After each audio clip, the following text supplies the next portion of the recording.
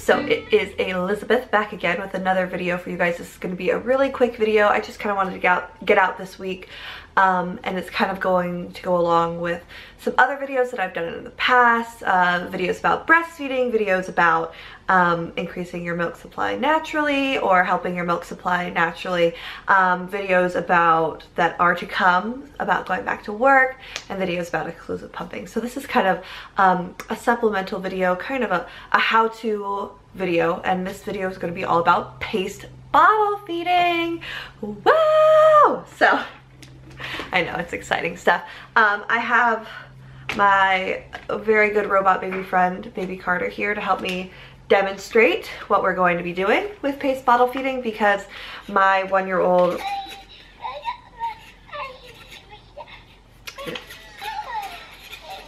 girlfriend's excited. I also did not realize she was on, so let me turn her off because I don't really want her participating so much in the robot baby way as just as in a baby way.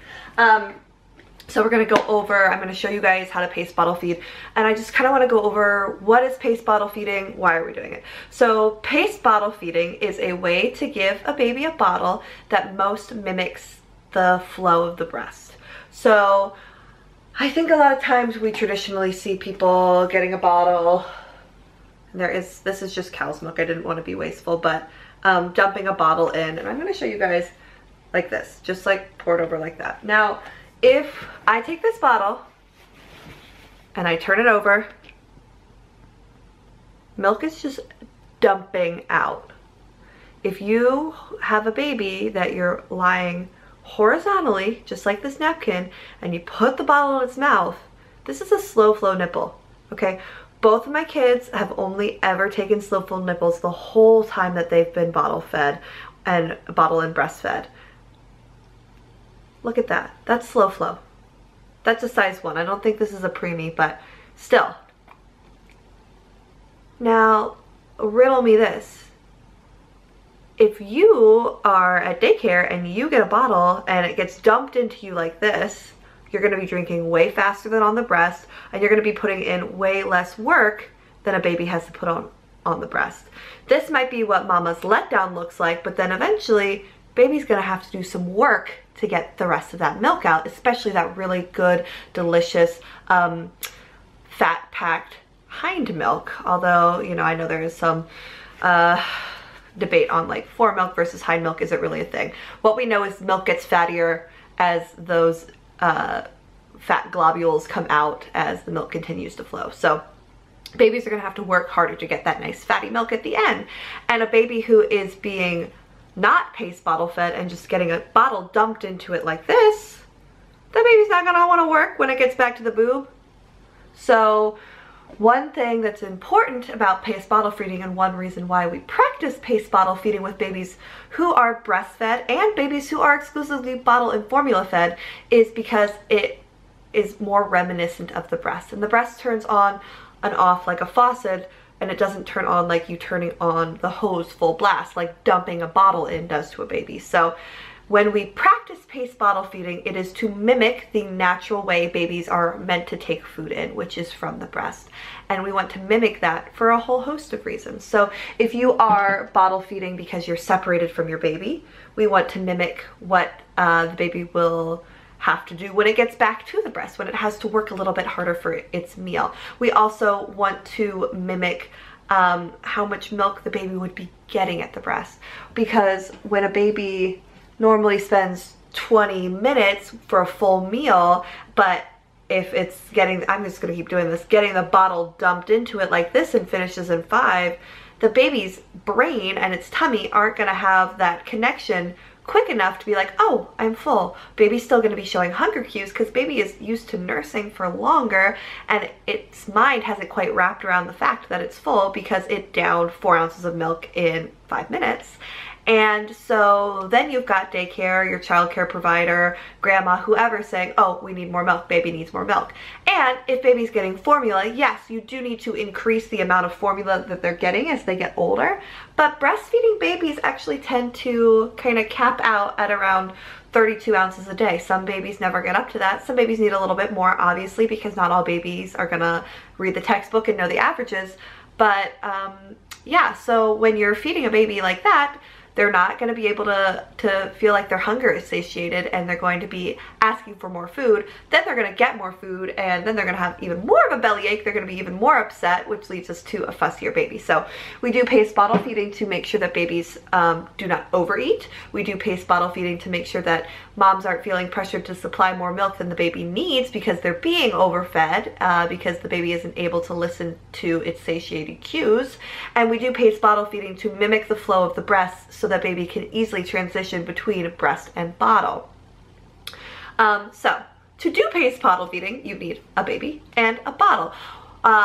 We recommend starting with a slow flow nipple, either the newborn or the preemie, and honestly never going beyond that. There are going to be some kids who you're having trouble getting them to take a bottle, and sometimes going up helps, but in general, my kids have always been on stage 1 nipples and have never gone up, and both of them have gotten breast and bottle.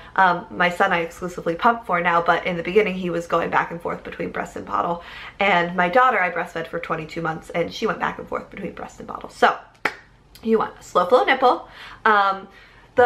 These bottles help with gas and colic. I never really had gassy colic babies, but these are just the bottles that we were given. These are the bottles that we use. If you have a gassy colicky baby, these bottles can be helpful. The only thing about the Dr. Browns is that they are a little bit more apt to leak, and they have a lot of pieces to be washed. My daughter, the bottle that she took was a MAM bottle because that's the pacifier that she took. I had trouble getting her to take a bottle before I went back to work. So I can do a video on getting stubborn babies to take bottles too, giving all my personal feedback and experience on that. But yes, so that is why we pace bottle feed. Now, pace bottle feeding, like I said, is a way to mimic how a baby would naturally eat at the breast. So some things to keep in mind when you are bottle feeding a breastfed infant or giving a baby breast milk in a bottle. Babies only need 1 ounce to 1.25 ounces for hours that they are away from mama. So most babies aren't going to take a bottle that has more than 4 or 5 ounces in it. And that's kind of the max. You might have a baby who every couple of hours just wants 2 ounces, just like how they would feed on mom, and that is okay. But just making sure when you are sending milk to your daycare that I would give them more smaller bottles as opposed to bigger bottles with more in it, because if you are giving them 4-ounce bottles and then the baby's not finishing it, depending on the regulations for your state and whatever they have to do, they might end up throwing away milk, which, as we all know, is a tragedy. So bottles with a little bit less milk in them but more of them might be more beneficial, because they can always give them 4 ounces out of 2 different bottles. But if they're only taking 3 and you've given them 4 ounces, then they have to throw away that final ounce. So here is baby Carter. Obviously a bit more rigid than a newborn, but Holden is asleep and probably would not want to participate in this. He honestly pace feeds himself now. When I give him a bottle, like before he goes to bed, he'll take a few sips, pop it out, put his bink in. So he does it himself. He's a smart kid. But anyway, so here is baby Carter right here. And the first thing with pace bottle feeding is positioning. So we want babies to be in a more upright position. A lot of times what I would do with Holden, let me see if I can kind of move over here, is I would have him up against my leg like this. So he was a little bit more upright, because again, horizontal and the bottle vertical is going to be dumping. So we want babies to be a little bit more upright, however you want to sit them that is comfortable. Also, if they are going to be going back and forth between the breasts, having them nice and close to the breast in a breastfeeding position can be helpful, but just a little bit more upright. And then you never, ever, ever want to shove a bottle in a baby's mouth.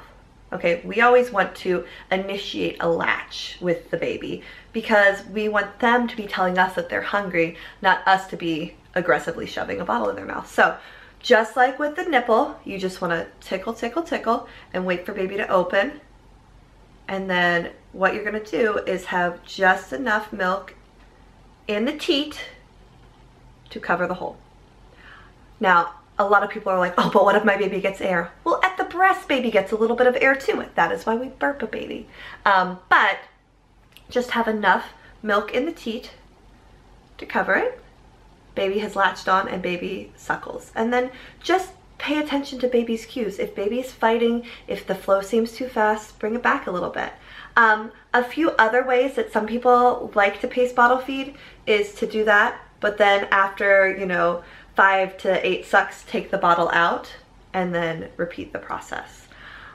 One thing that is important to note with paced bottle feeding is that it should take about the same amount of time that baby takes at the breast. And you want to burp every like ½ ounce or so, and then halfway through the feeding, just like you would do at the breast, switch sides so that you're doing it on the other side. So I'm just going to show you. We're tickling. We're getting baby to open. Baby's latching on. And you want to get, just like the breast, the whole teat in the mouth, and let baby suckle. And if baby isn't wanting to finish the last 1/4 ounce of a bottle, the last ounce, we do not force a baby to eat if they are not telling us that they're not hungry. I know it is painful to waste breast milk. That's why I recommend sending smaller portions to a daycare provider, but do not force a baby to eat that's not hungry. After baby's done eating, it's really important. Obviously, we're burping in between, but to give them a good burp, get all those burps out. And then if baby is still seeming hungry, go ahead and offer a pacifier or a finger to suck on, walk around, some shushing. Let baby's brain get that it has food in it. Again, we know that babies don't just suckle at the breast for nutrients. They can suckle for comfort as well. So offering a pacifier after they finish eating can be comforting. Give them 20-30 minutes to calm down. And then if they're still acting hungry after that, you could certainly offer another ½ ounce. Sometimes babies are going through growth spurts and they need a little bit more food. But in general, we want to keep it to that 1 to 1.25 an hour rule. Thank you for your help, baby Carter. So I hope that this video has been helpful, just kind of explaining what is paced bottle feeding while we're doing a little demonstration. I know there's other videos on YouTube that have real babies. Unfortunately, I do not currently have access to a newborn or a smaller baby, which I would show you how to pace bottle feed. But I hope that this video was helpful, getting all that information in one place. If you like this video, go ahead and give it a thumbs up and subscribe and all that other fun YouTube stuff. Thanks so much for watching. Bye, guys.